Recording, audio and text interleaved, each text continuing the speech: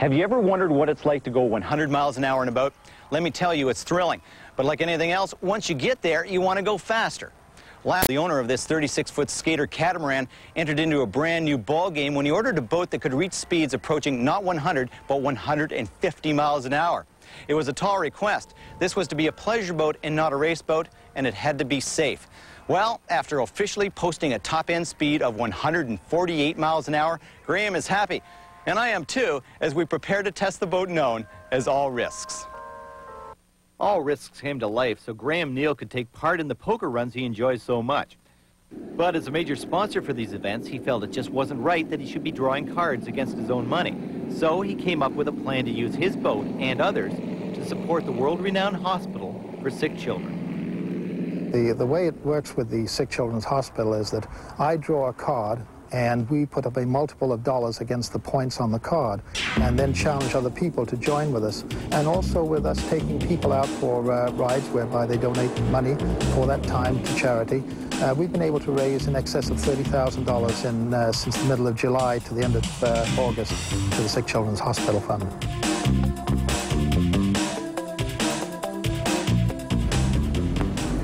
Well, out in the lake today, we've got about a one and a half foot chop out here.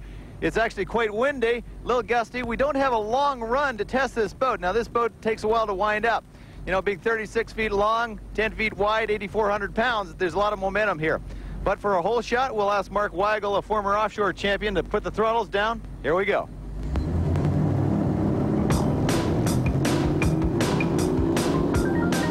Boat flattens out in 4.61 seconds. Mark starts to trim the drives out. And we're up to speed in no time at all. 85, 90 miles an hour, 100 miles an hour. And this boat is rolling. Running at 110 right now. Mark gives it a little more throttle. There we go. 115. 120,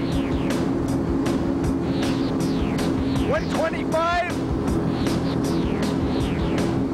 130 miles an hour, and we're running out of leg. All right, we'll back off the throttle a little bit. Set up for a turn. We'll try a turn to the right, to our starboard. Boat cuts in well. Don't want to turn too tight on these boats. Let's just slow down. The turn. Mark trims the drives out, hammers the throttles down, and we're gone. It's amazing how much power these motors are putting out. 90 miles an hour to 110 miles an hour in about 3 seconds.